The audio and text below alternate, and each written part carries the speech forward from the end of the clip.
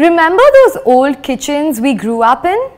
Closed, exposed shelves, ghee stains splattered on the walls, and random appliances that your parents picked up from exhibitions that cluttered the space? Today, we prefer modular kitchens, a fast-growing concept in India where all your appliances are inbuilt, so design and installation becomes fuss-free, especially when space is already an issue. So if you're dreaming of a modular kitchen but you're also on a budget, I have 5 tips for you. Let's go! Hey everyone, I'm Pratna Vadvani, your interior designer and creator of beautiful functional spaces, and I'd like to welcome you to Livspace Home Nerds, where we deep dive into everything you've been wanting to know about design, furnishing and decor for your home. Tip number 1. Save on materials.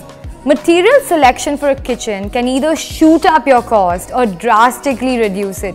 So be wise while picking them. Think affordable but good quality, because if you settle for the cheap ones, you'll probably end up spending double on repairs later.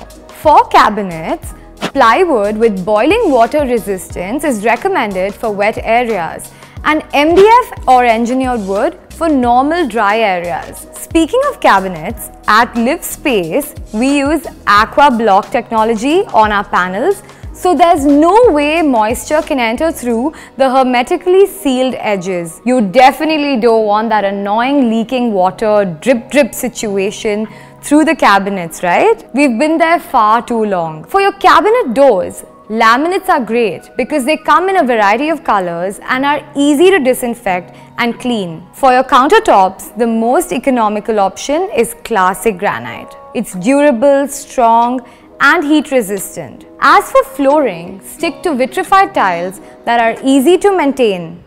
Same advice for your love life. Tip number 2, have smart shelving.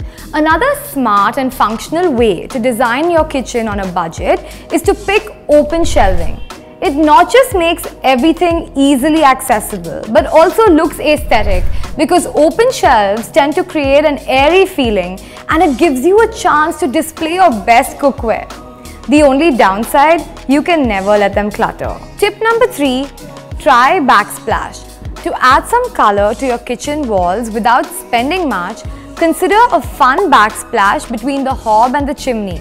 Not only does it protect your kitchen walls from grease and stains, you can also play with colors, patterns, tiles and finishes in your backsplash and keep the cabinets simple instead. To further cut costs, stick to plain tiles. Want a Livspace pro tip? Try the current trend of matching your backsplash material to your countertop material so it looks visually appealing as a single unit. Tip number 4. Cover it up with paint. A fresh coat of paint acts like a transforming magic wand, especially for a kitchen. Think of it like an instant, inexpensive glow. Whitewashing is fine if you like to keep it neutral, but don't be afraid to go in for a bright color or a bold shade that contrasts with your backsplash. Just remember to pick a paint that can easily be wiped down and doesn't stain. Tip number 5, work with the layout.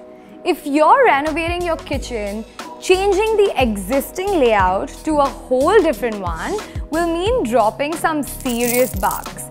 So unless it's completely disorganized and doesn't follow the golden rule of the hot, cold and wet zones in an equidistant triangle, or what we call Livspace design science, don't change it.